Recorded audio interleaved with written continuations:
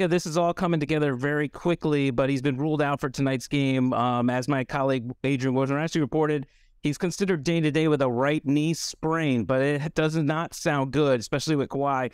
He's taken a couple spills in games 1 and game 2 and always gotten up, but he's played some heavy minutes. And for the Clippers, look, this is just another instance where they've had another massive injury to their playoff fortunes. The LA Clippers are easily the most cursed franchise I think I've ever seen. Both of what look to be their most promising eras of basketball, all within the last decade, by the way, has been absolutely destroyed by the exact same thing: injuries. Chris Paul and Blake Griffin, especially towards the end, they could never really stay on the floor together when it mattered, and it felt like whatever could go wrong did go wrong, and that's what ultimately ended that underwhelming-ass era. And now, Kawhi and Paul George, a duo that has clearly a much higher ceiling, is the exact same thing, and in fact, it's actually worse. Kawhi Leonard's knees, they're just bad, bro. Like, they're gone. He's not even experiencing pain from the surgically repaired knee. It's the other one. And let's be real. Like, I believe even Clippers fans came to this conclusion officially. The Clippers, with that duo, they're never winning an NBA championship. We have 4 years of proof now. The closest they've come, and the closest they will ever come to me, is the bubble, when they had 4 months off and they fizzled out after having a 3-1 lead.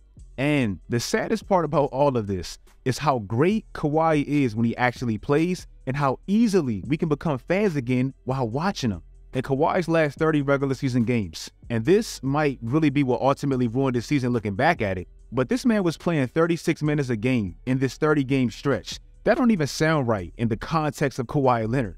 Do you know that was the most minutes per game he's played in a 30-game stretch in his entire career? He's literally never done that, and obviously he's not built to do that. In this span in which they needed him to play all these games, especially with the West tightening up and Paul George getting hurt, Kawhi was averaging an efficient 27. Out of everybody that averaged at least 25 points a night in this span, he was one of the most efficient. So Kawhi was being Kawhi, but Kawhi's body was also being Kawhi's body.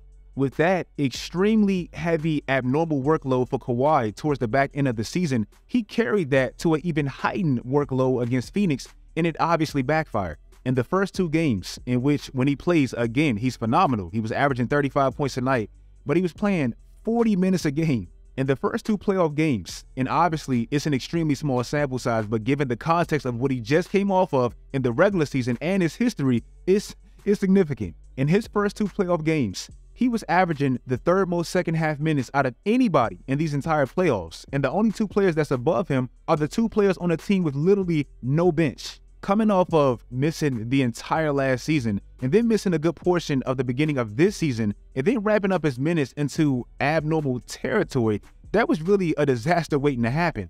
Now, the person I really feel sorry for in all of this is Tyronn Lue. Reportedly, he didn't even know Kawhi was missing Game 3 until that morning's shoot-around. Imagine still in home court against the overwhelming conference favorites without one of your best players when nobody really gave you a legitimate chance, just to figure out that your best player, when you come back home, won't even return for who knows, possibly the rest of the damn playoffs. Bro, for all y'all Clippers fans crying about Ty Lue and his rotations, favoritism, all this stuff that I see on Twitter, let me really unpack the trash-ass hand he's been dealt since joining the Clippers. Since becoming the coach of the LA Clippers, they've played 236 games total. He's coached Kawhi for less than half of them. He's only coached Paul George for 141 of them. He's only coached them both for less than a season's worth of games. That's insane. Do you know LeBron and Russ, they've played significantly more games in their season and a half together than Kawhi and Paul George did in Ty Lue's span of coaching them. In the playoffs, in which he's gotten them to their first ever Western Conference Finals without Kawhi for a good portion of that season, and got them to the play-in tournament without Kawhi all last year, and PG for a significant amount of time. And this year they battled injuries. He's coached 23 playoff games. He's missed Kawhi for 10 of them. I mean, what more can you really ask for from a coach? Every time I watch the Clippers in a very important game, and I'm sure you guys notice the exact same thing, I see one common theme. Steve Ballmer, the owner of the Clippers, absolutely losing his mind when something goes good. I mean, he literally looks like he bet half his portfolio on every single Clipper game he watches. But why is he going off like that? Probably because he invested a ton into this one thing to work, and it hasn't. this season, the Clippers, they have the highest payroll in the entire league, and they have the second highest luxury tax bill, only behind the team that just won 4 championships in 7 years. What do the Clippers have to show for any of that? Nothing.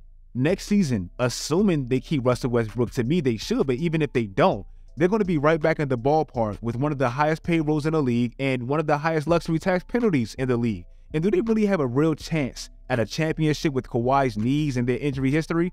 I'm going to say no. Maybe Pop was onto something and he saw something that we just really didn't see. Because if you look at Kawhi's first 5 seasons in which they had Tony, Manu, Tim Duncan, Aldridge, the Dynasty, all this stuff, Kawhi didn't miss this many games. The load management probably preserved a lot of the first half of his career, and obviously he was younger, but still.